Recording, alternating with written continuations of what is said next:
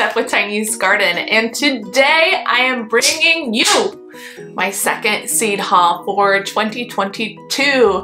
Everyone really seemed to enjoy the first one I posted about the ones I ordered from Johnny's Seeds, so of course I couldn't help myself, and there were some other places I bought some more seeds from, so I thought I would share those with you as well. There are a lot of new subscribers here, so welcome, thank you for subscribing, and to remind everybody, I'm gardening in Zone 5B in the Chicago suburbs. If you enjoy all things garden, please subscribe and follow along here. I'd love to have you along for a ride.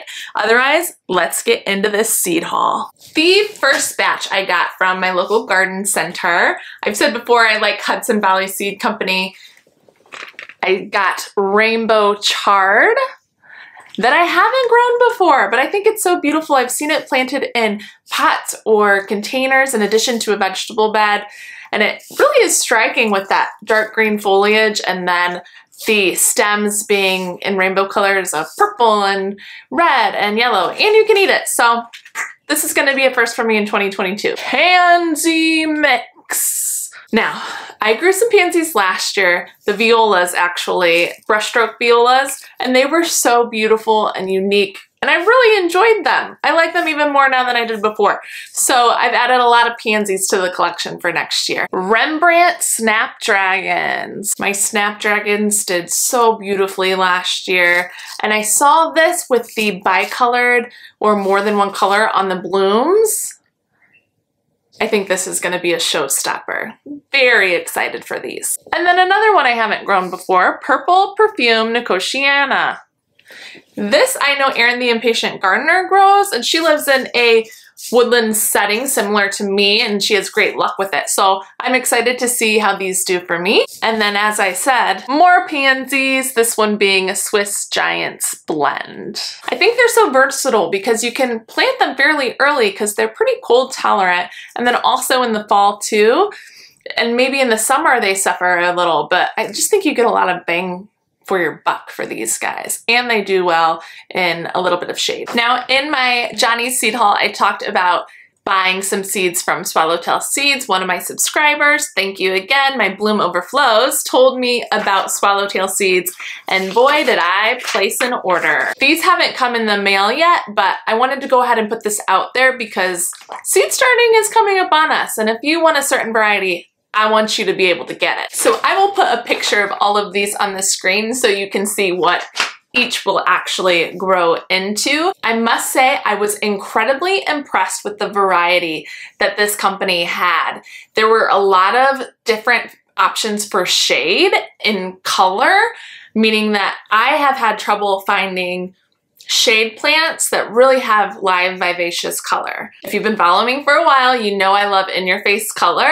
I can see how people really enjoy the pastels, but it's not especially my jam. So to be able to go to this website and see that they had all of these colorful shade options was a real treat for me. I was also very impressed with the amount of perennials that they had available to grow from seed. Some that I've never seen before, a lot of unique ones, so Swallowtail Seeds, so far, hitting it out of the park. Okay, I've got 26 total. Let's go through these. First, we have the Red Wave Sunflower. ProCut Red Sunflower. Again, a reminder, all the ProCuts do not have pollen, so they're really nice for cutting and putting in arrangement so that there's not pollen falling everywhere. It doesn't really bother me if there's some pollen on plants, but some people are allergic or just don't want yellow pollen falling everywhere. So if that's you, ProCut's probably the way to go for you. The Autumn Beauty Sunflower Collection. I think these colors are incredible. I also know Laura, the OG of YouTube gardening, has also recommended an Autumn Beauty Sunflower group. They're just stunning for fall, even summer, I think. So I can't wait to see how these work for me next year. Another ProCut Plum Sunflower. Two more sunflowers. Gypsy Charmer. Okay.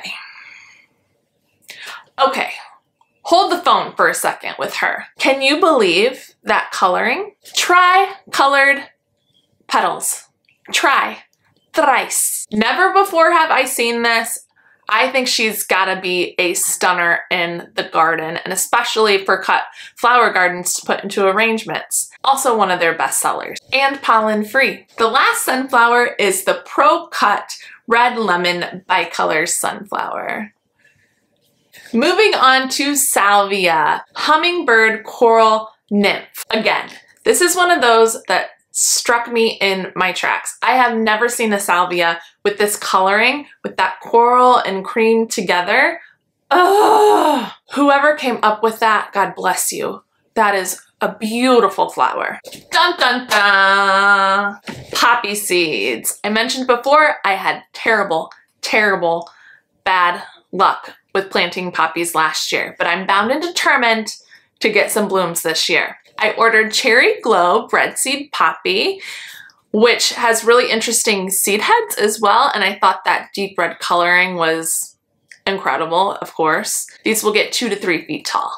Next, the Danish Flag Breadseed Poppy. These come in a 1/2 gram, and a 1/2 gram is 1,100 seeds. 1,100. 1,100. Looks like I may be sharing some of these, or fingers crossed, we'll have a striking display of Danish flag poppies. These have fringed lacy edges, so it has a little more texture to its appearance, which I think is incredibly fun. Also 2 to 3 feet tall. More pansies! I purchased the Colossus Blotch Mix. I love the mixture of deep coloring in there. I think that's gonna be very pretty, both spring and fall. These are cold hardy. They do really well. I believe you can even plant them out before your last frost date. So in a place like us where it stays cold pretty long, it'll be great to see that color. And those are big 4 to 5 inch blooms. I also got the Colossus Deep Blue Blotch, and I actually meant to delete that after I got the blotch mix, but it's fine. I'll find a place for them. I think any true blue flower is, I don't want to say sacred and sound really dramatic, but kind of sacred. Next, Nicotiana. I got another variety of Nicotiana called Perfume Antique Lime. I love the vintage feel that it has to it, and I think paired with the deep purple of these could be a really interesting show together. Those apparently have a very sweet smell, are very aromatic, and they can be planted in part shade, which is huge because I have a lot of areas of shade. So if you have some shade, maybe think of some Nicotiana. Hold your hats. These nasturtiums are out of this world. Orchid Flame. I planted many nasturtiums this year and had incredible results. They flourished, they went over the pots that I had in them, so it was a really beautiful cascading display. I've not seen a variety of nasturtiums like this, so again, well done, Swallowtail Seeds. Also Orchid Cream, and apparently these are magic. What I mean by that is they first start blooming in some white and then turn to red over time. So it literally pretty much changes color. Oh, okay. Very cool nasturtiums. And also the notorious but ever beautiful and charming Lisianthus. Had to get one more variety. Echo Pink Pickety.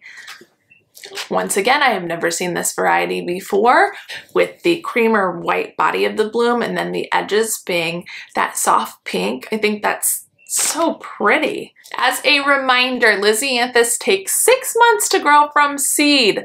However, she's a gorgeous cut flower, obviously, and she can last about 2 weeks in a vase. So that is an enormous vase life. And then there was the begonias.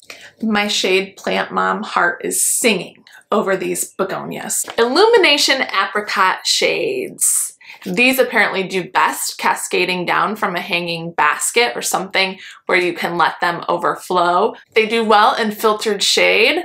And again, that color is right there. It's not a weak looking flower by any means. Not that pastels are weak, not what I'm saying, but they're very noticeable. And then we have On Top Sunset Shades, on-top begonias are apparently known for their very long-lasting bloom. So these will have shades of orange and yellow with a red tip to them. Again, that in-your-face color, so here for it. The next on-top begonia, On-Top Fandango. This one also has a white cream with coral edging. Again, I think will be striking, especially if you have a background. Like my house is now black. That against black, I think is going to be real pretty. Hang in there with me, 8 more to go. 2 different varieties of bachelor buttons. Classic Fantastic, which is the ones you usually see with blues, purples, and some whites. And then also Classic Romantic, where we're getting into those pinks, some red and white. I did something similar to the Classic Fantastic last year, and it did okay for me, not great. So I'm looking forward to seeing how these perform.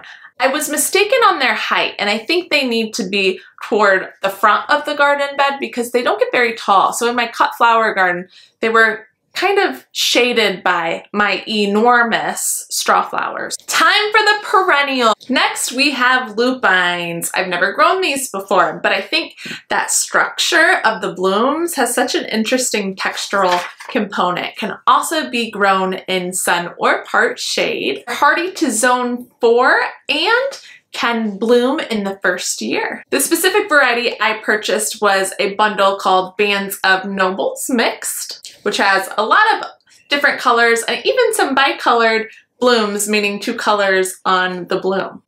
Then we have Primrose, Primula times pubescens, I believe is how you pronounce that. This can be grown in part shade to light shade, and this variety has a real antique type of look to it, vintagey, which I adore. Ladies Mantle Thriller. I have heard wonderful things about this plant. We live in a wooded area that is fairly wet, and these apparently thrive in those conditions. So definitely going to utilize this. Can be grown in part shade to light shade and is winter hardy to zone 4. And that's it. Our second seed haul is complete. Again, the majority of those were from Swallowtail Seeds, also some Hudson Seed Company and Botanical Interests in there as well. Thank you for watching. Please like this video and subscribe to our channel if you want to follow all things gardening here with me. And comment below and let me know what you've bought in addition to the first round of buying your seeds, because let's be honest, there's always another round of buying seeds. We'll see you in the next one. Bye.